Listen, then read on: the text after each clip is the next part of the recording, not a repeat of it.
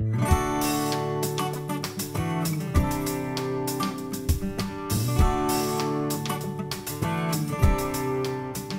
some of our research studies that we've done, after heavy rainfall events, while feeding Altosid, we see a delayed 1 week or 2 weeks later, a small spike in horn flies.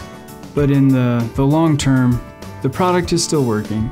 It just has a couple more flies than you would expect. And the research that we've done, it's usually been below economic thresholds. So if you're feeding Altosid and you notice flies a week after a rainfall event, and there's enough that you think it's worth treating, come in with a spray to knock them down, and continue to feed Altosid and see what happens in another week. Because if you just see a couple extra flies, they're gonna naturally die off with the lifespan of the fly.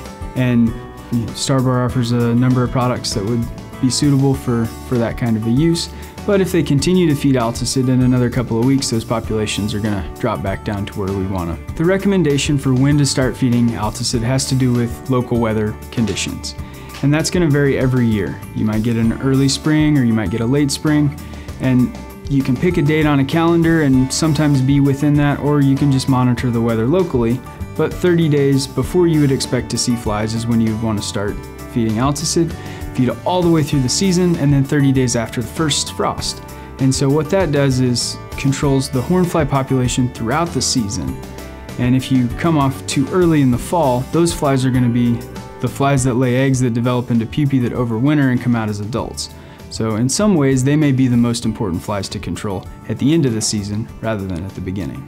So throughout the year, if you're feeding Altosid and you do see a small population increase, the key take-home message is to continue feeding, because over a week or two, that population is gonna go back down to where it should be.